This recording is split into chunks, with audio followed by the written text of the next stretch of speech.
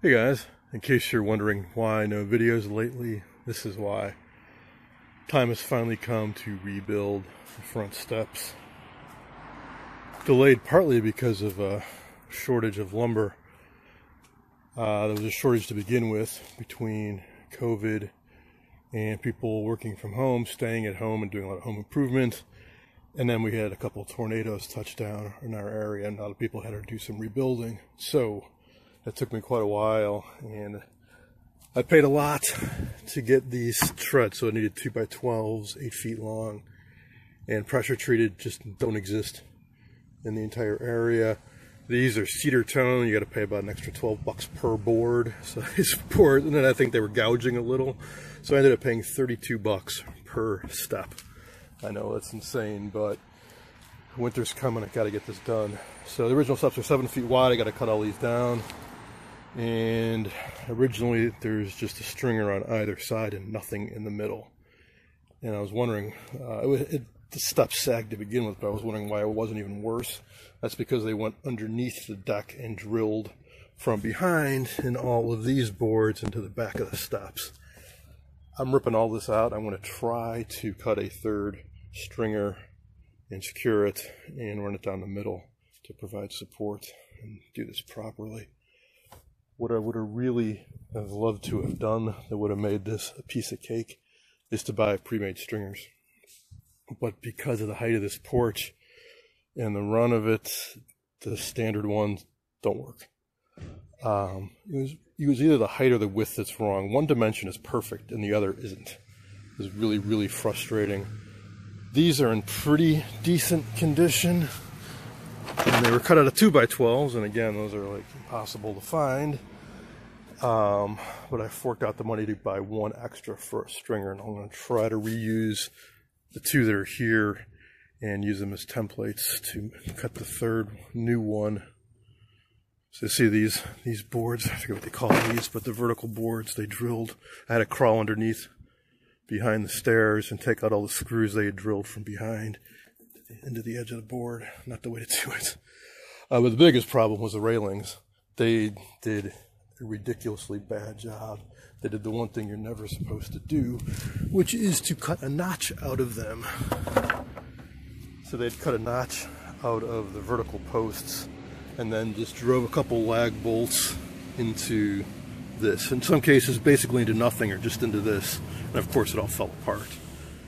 You're supposed to cut a hole out of the step, or notch out of the step, never cut the post, run the 4x4, and then bolt it in from the side of the stringer, and if you can, one from the front. So I got some big old 1.5x6 lag bolts. I'll put two in on the side and one in from the front. I'm going to move it back a little bit here so it also rests against this. So maximum support. And it looks like originally, way back in the day, they had been mounted to this. It's kind of a Chicago thing on almost every house. The first step is cement, and then wood from the rest of the way. So it's subsided a little bit, tilting down. So, and then the final really bad thing is the way they did these stringers. They should have used hangers into a joist in the back. They did not, because they're not running right. They should like be up one level higher and then use joist hangers to attach them to something behind. That's not what they have. Is there's like a post on the inside and it's secured this way, and then the post sits on a concrete pad down there. So if I'm going to run a third one down the middle, I think there's some cement underneath there I can rest one end on. But for the top in the middle, I don't know. I don't know what to attach it to behind. I think there's nothing behind this. So I thought maybe I could replace this with a joist that's longer and use joist hangers and support it that way. I don't know. Also, I couldn't find this board. Originally it was a 1x10. Couldn't find any 1x10s. I got some 1x8s. That's what these are. But so that is still to be determined. But right now I'm just tearing everything down, and the front steps will just be out of commission for a while. Crazy how expensive all this stuff is too. So this pile of lumber, it's like $400, believe it or not. So there are the 1x8s. Those I got just regular old green tone. And these are the cedar tone. And to be fair, yes, they cost more. They look nicer. They last extra longer. They're ground contact. They're treated twice. So, you know, okay. So there'll be a contrast between woods, but hey, maybe that'll look nice. All this stuff, well, the posts are for the 2 new posts at the end of the stairs. And that is to build hand railings, something else that was in short supply. I didn't really want to get this style, where it's just an open channel. And then these are the balusters. They sell some that have pre-notched holes, so it saves you a little bit of time. Or, this is a pretty common style too. Couldn't find any. And then I got to figure out, okay, these are going to be at an angle, a hand railing. Going to need to cut all these posts at an angle. And then the quick and dirty way to do it is what they did here, is to just drive a nail from the top. So make it look nice and not have nails protruding from the top of your handrail where people are going to be sliding their hand along. You secure it from the bottom with like a screw at an angle. But when you've just got a channel and you've got this, and it's going to, of course, slide around.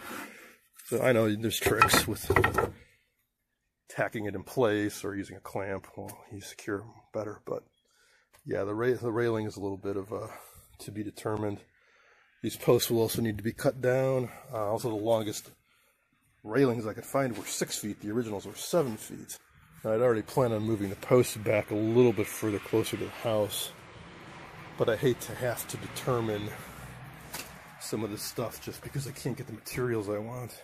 But, I mean, eventually this should all get rebuilt because it was not done very well.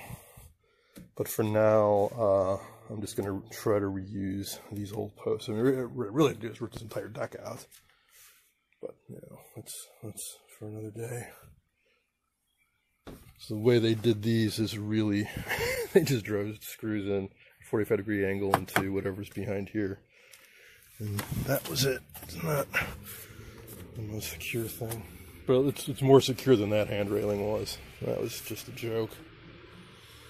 Alright, enough yammering. Oh yeah, and these are the joist hangers I want to try to use for the stringers if I can. So ideally, find something to secure this with from behind, down below, and cut a new stringer and seat it into that and do a proper job. You can see this is all kind of rotting away. I need to be replaced eventually. Anyways, I just hate this gray color. House is just gray on gray with some white. It's also filthy. It needs to be power washed, but again, that's for another day. I just got to buy some new tools, get some new accessories. So finally got a cordless drill. Got a Bosch, came with an extra 18-volt battery pack. I'm pretty happy with it so far. And then, of course, I couldn't find any of the bits I needed, so I just went out and bought this. And I was really surprised that for $10 you can get this, which has like everything, even some stuff for bolts and putting sockets on there.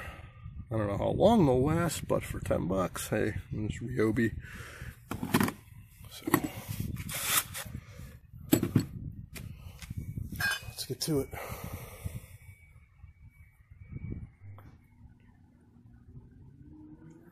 Well, that was a lot harder than I expected. If it hadn't been for my neighbor's help, I'd still be out here trying to get these boards out. They were screwed and they were nailed, and some of the nails were the kind that don't really want to ever come out. So we used crowbars and chisels and pry bars and hammers, and we got it eventually out. And now I'm thinking I should probably not think about trying to reuse those stringers because they're not in the greatest shape. The rod especially was bad down here. And I was also a little disappointed to see that. So here's the concrete footer. It's not in the greatest shape. It's tilting back that way. It should be tilting the other way. And it's not done very well. It's only halfway decent up to about here, and then it just degrades into loose rubble.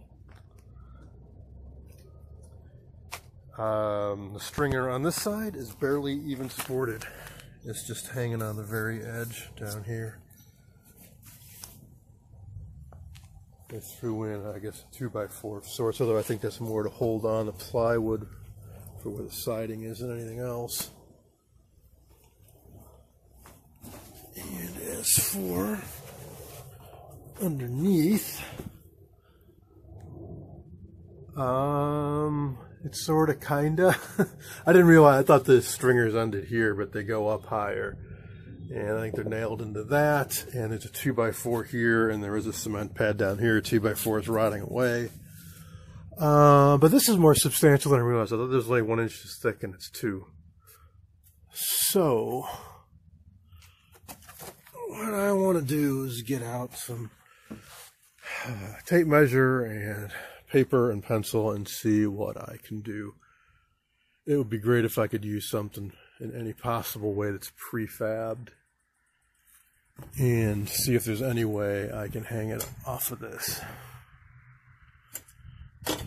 On this side, it's sitting a little bit on the inside. So I'm thinking if I move these over, I could hang them off of that. And I could get much longer ones of these. You can get them considerably longer, so it could be way down here, and it would set up further, and I could nail into that. Because this is a pretty substantial piece of wood. It'd be nice if it went down further and was really more integrated into the deck, but it's something. And I was thinking I could put a 4x4 post behind it, some lag bolts, and put it on the cement pad down there, and really support this properly, because it's... anything's better than what was here. But I really would like to use some prefab stuff. So currently, so we get the deck, and then 1, 2, 3, 4, 5, 6 wooden steps, and then a cement pad. Commonly, you can get the prefab stringers 4 steps, 5 steps. But I've seen 6 and 8. That might be more like something you got to order. I'm not sure. I really don't want to have to cut one myself. I mean, I think I'm capable of it. I got the tools. I would just rather not. And these are okay. This one's split out a bit underneath this board, and some of the nails broke off, so I have to contend with that. This one's in really rough shape over here, and then this one I want to move in further because it's not really on that cement pad. So yeah, good times. Nothing's easy. My neighbor and I were debating the pros and cons of just hiring somebody to do it versus doing it yourself. Because yeah, if you do it yourself, maybe you can save some money, and yeah, you know that it was done right. Like this certainly wasn't done right. On the other hand, if you hire somebody, like bam, in a day it'd be done, and that would be that. Oh well, live and learn.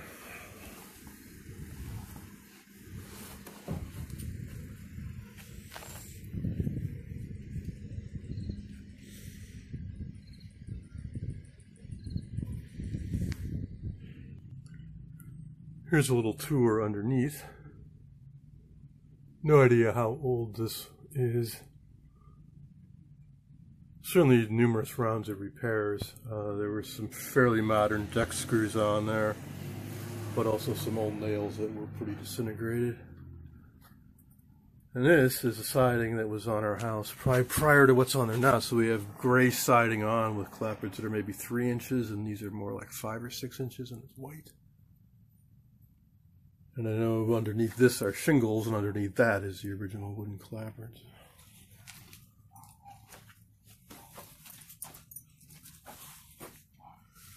Hey, looks like a croquet mallet.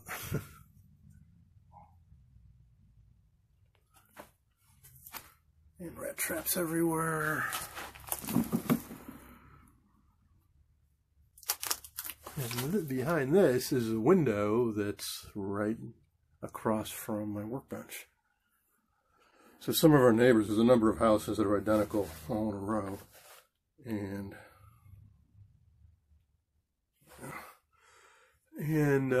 some of them the porch only wraps around halfway, and this window is exposed, or they have lattice on here instead of plywood, so they get light coming in. I'd kind of like to do something like that. I don't know why. Whoa, man. I don't know what's going on here, but it's like it's like a friggin' sinkhole. But there is some concrete poured here and there or something. I know there was flooding in this area back in the day before they redid the sewers around here and put in a flood control system. I don't know what's up with this. Of course, lots of cobwebs. It would be cool someday to just tear the whole thing off. And pads that poured look a little iffy. Oh, there's a rat carcass, man. So I'm about to get swallowed up by the earth here, jeez. Alright, let's get out of here.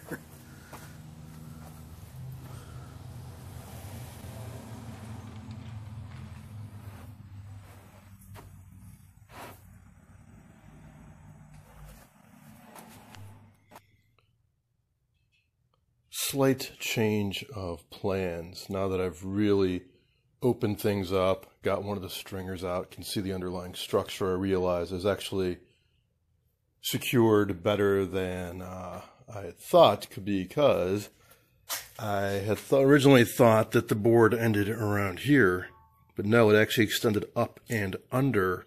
So all this is actually underneath the deck, and they had it secured to some pretty beefy lumber underneath.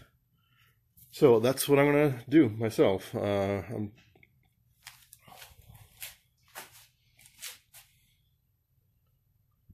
Slight change of plans. Not that I really had a solid plan to begin with, but now that I got one of the stringers out and can see the underlying structure a lot better, I realized it was secured better at the top than it appeared because it extended up further. I thought that this ended here. This was a top step. I didn't realize that this continued up and underneath the front porch, and that's where it was actually really secured. There's a 2x10 or 2x12 running across and some going the other way, and they had nailed this into that. I'll be using screws. It was a little bit of a pain to get this out, and that's why it splits. I had to use a pry bar to get up and under there. All right, so I want to cut some new ones. Can't get 2x12s. They had one, and it was too chewed up to use. Plus, I needed 3 anyways. So originally, I thought I'd use one of those p1o boards. I bought one extra, and I thought that I'd use that to make one stringer and reuse the original 2. The original stringers just not in good enough shape. You can see it rotted out down here. This is ground contact, pressure treated, meaning you can use it on the ground. This, from the way it smells where it's split, I think this might just be untreated like Douglas fir or something. I don't think this is pressure treated lumber, which is another option. There's plenty of that to be had everywhere, but I kind of like this to last a while. So what can you do? Well, I went to looking online, like, can you build stringers with smaller dimensional lumber if you have to? And I found a good video on YouTube by a guy who's written a bunch of books about framing and seems to really know his stuff. And he said, yeah, you can. The main thing you never want to do is compromise this integrity. So missing out on this little bit up here, that's not your main load-bearing surface. That's this. You want the backbone to be strong. So in his scenario, he, ideally you get 2x12s or 2x14s. Then you end up cutting out a lot of it to make space for the run and rise of the steps.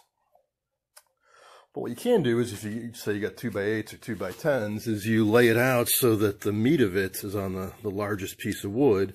And then for these little bits, you can, in his scenario, he puts up another board next to it, a small one like a 2x4 or something, clamps the 2 boards together and lays it out and cuts out his pieces. And then it's up to you to attach these little triangular pieces how best you see fit. Glue it, drive a screw into it, or put a larger piece of wood. I mean, there's no reason why you can't double up these boards and say, take some scraps and maybe use a square and screw it to the side of this to make that little missing shelf bit, or just leave them off entirely.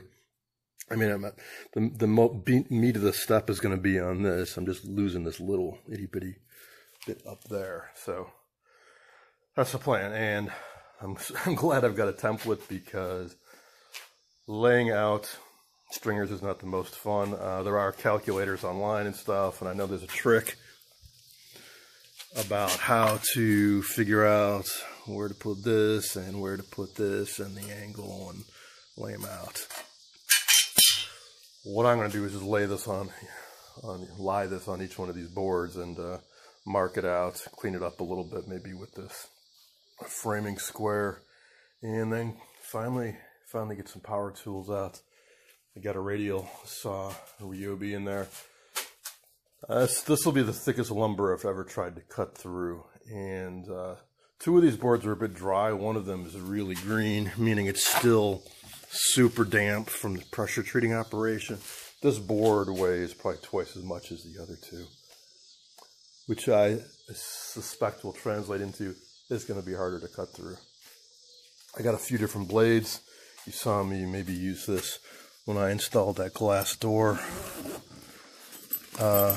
upstairs, and I had gone through a few different blades. The blade that's in here right now, I think, is a pretty fine tooth blade.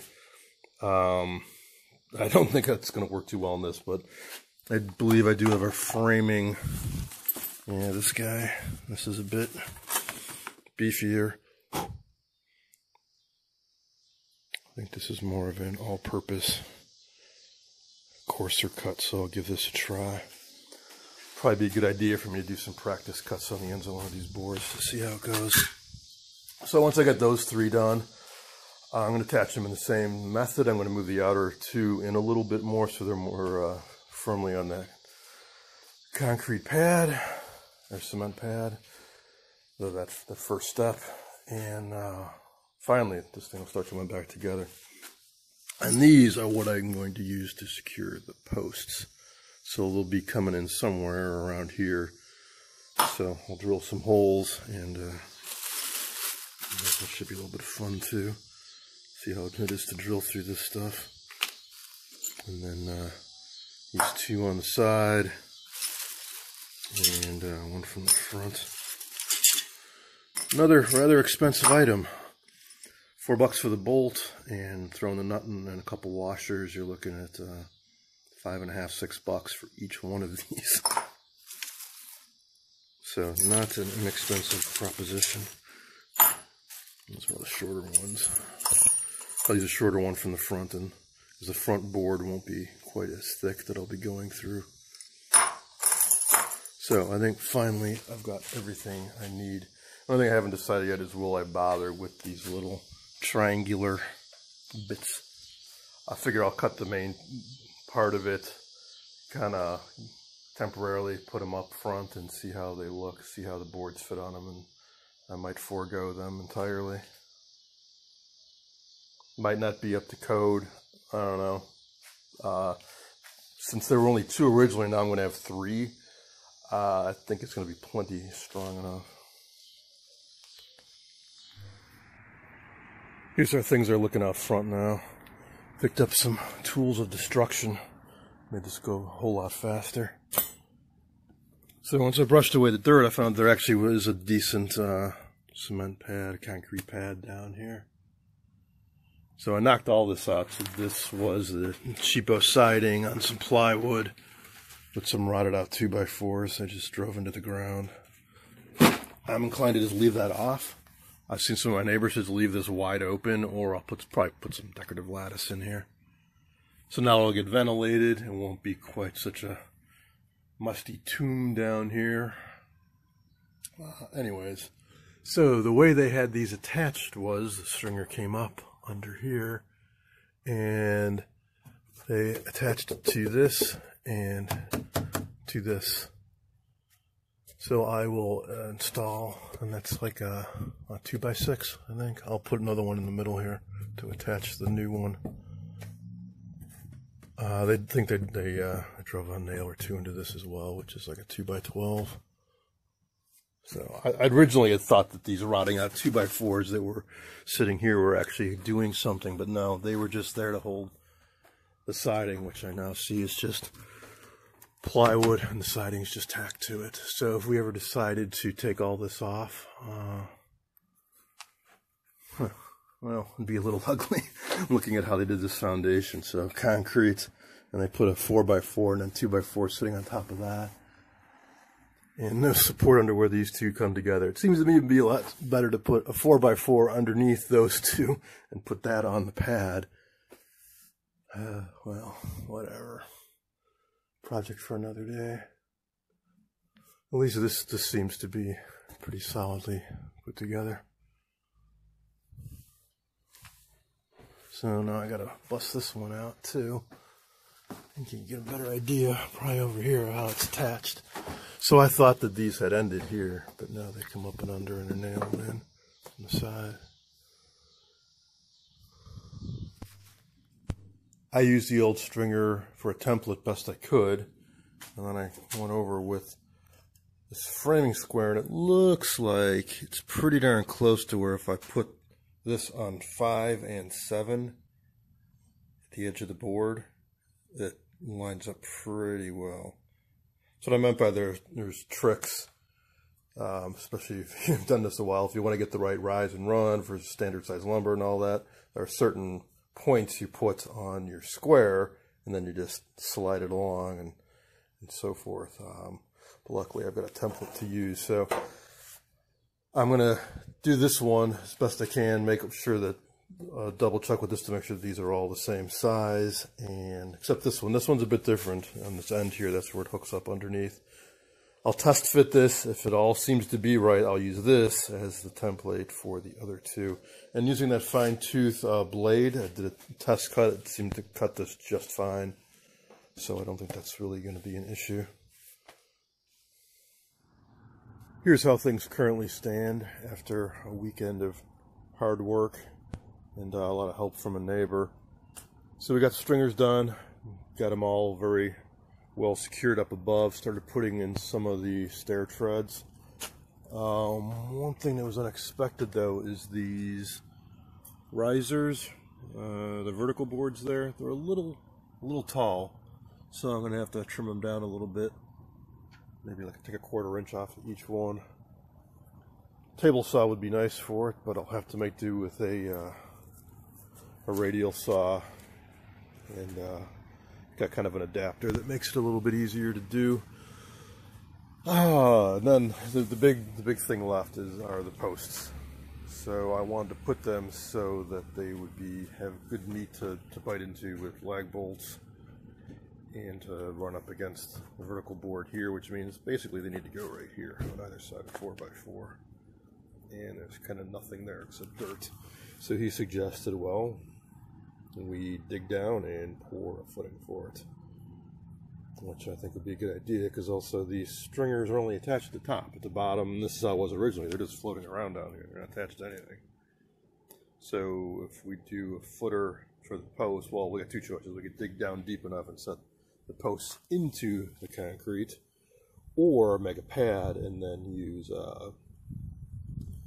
I forget what they call them, but it's a piece of metal that will bolt to the post and then drive some bolts into the concrete to anchor it. So that's what I'm pondering right now. Well, best to do that. I think he's right that we should pour some concrete there. Another option is just put on dirt. I mean, these are graded for ground contact, these 4x4s back there. Or just get like a paver, a patio paver, like a foot, 12x12 square, 2-inch thick piece of concrete basically, and just put it down there and put this on top. But yeah, anyways, I also have no idea what's down here. It's annoying because it's right at the edge of this pad. So underneath this dirt, well, it seems like there's just dirt. So maybe we can dig down cleanly. I want to put the post right where this ends. If this had gone back another 6 inches or so, I'd be in much better shape.